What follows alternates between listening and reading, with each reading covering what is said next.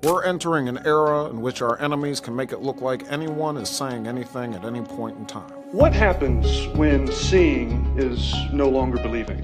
When public figures are recorded saying and doing things that they never said or did?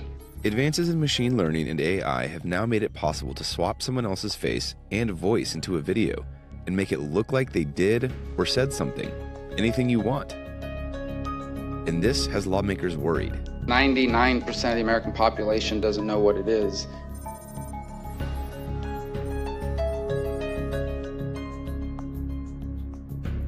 These videos and photos are called deepfakes, and they're getting more sophisticated by the day.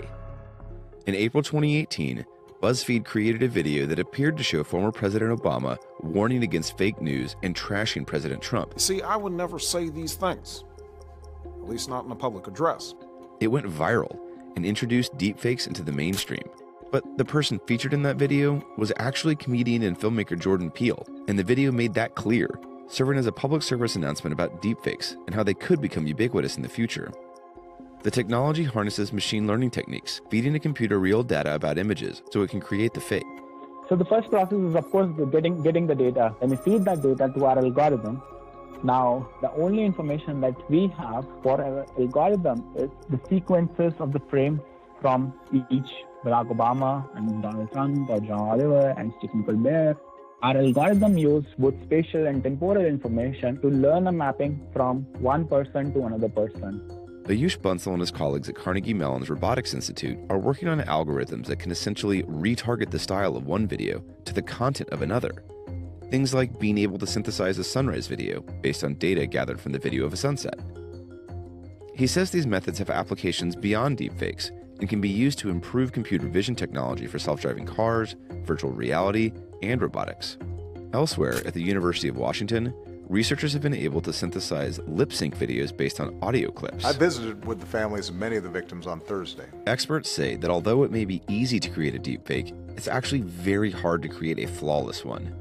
But as Will Knight, MIT Technology Review's senior editor for artificial intelligence, says, it will get easier and easier.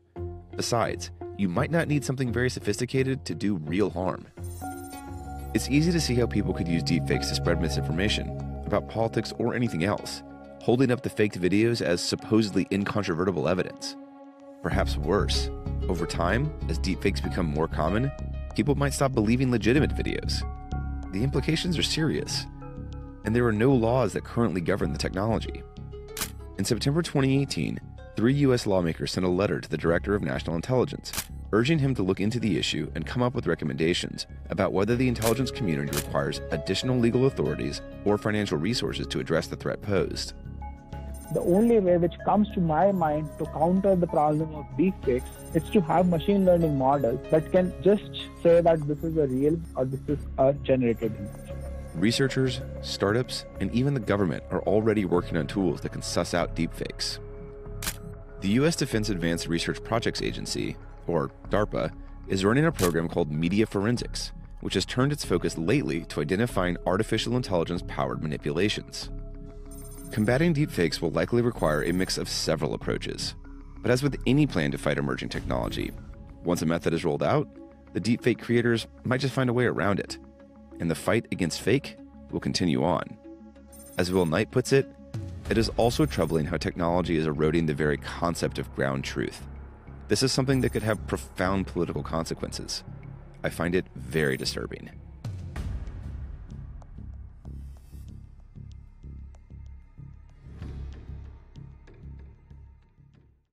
Hey, NBC News viewers, thanks for checking out our YouTube channel. Subscribe by clicking on that button down here and click on any of the videos over here to watch the latest interviews, show highlights, and digital exclusives. Thanks for watching.